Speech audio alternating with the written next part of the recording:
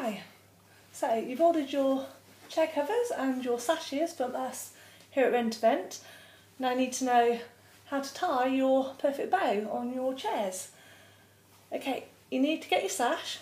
This one's the burnt orange taffeta, and you need to have equal lengths both sides.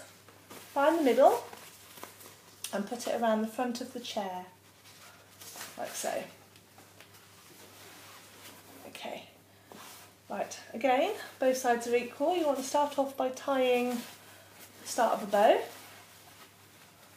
So around, up and under, like that. So the normal start of a bow. Okay, so if you pull to keep it nice and tight, that'll stop it slipping around your chair. And you want to take your left hand and make a small loop with the left hand side of the sash, like so. If you keep the loop small, it's easier to do what we're going to do.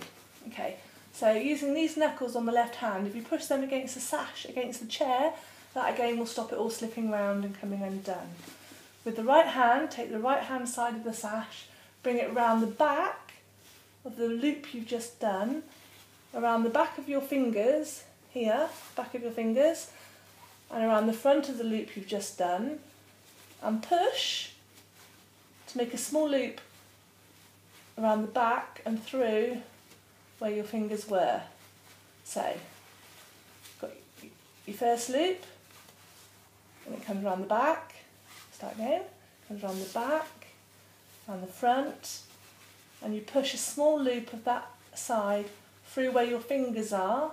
Use those fingers to pull it through, and the original loop is now in your right hand, and you're going to pull both sides nice and tight, so your knot in the middle here is tight and taut.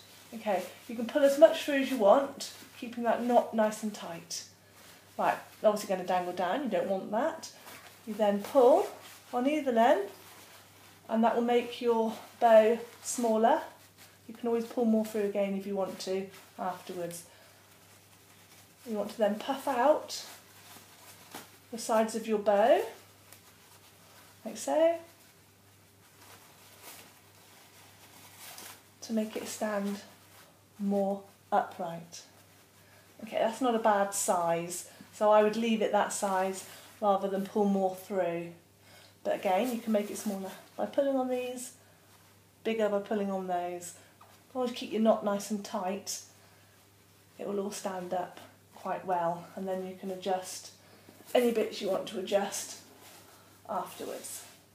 Okay, so that's what your bow will look like. And that's the taffeta burnt orange, that one. Okay, so it's quite a big bow. Depends on how big you want them to what you're going to do, and the dangly bits, whether you want them to go to the floor or not. Okay, now to undo the bow, it's quite simple.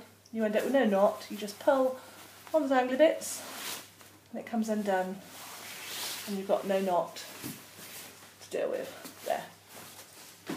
Done. Enjoy your day.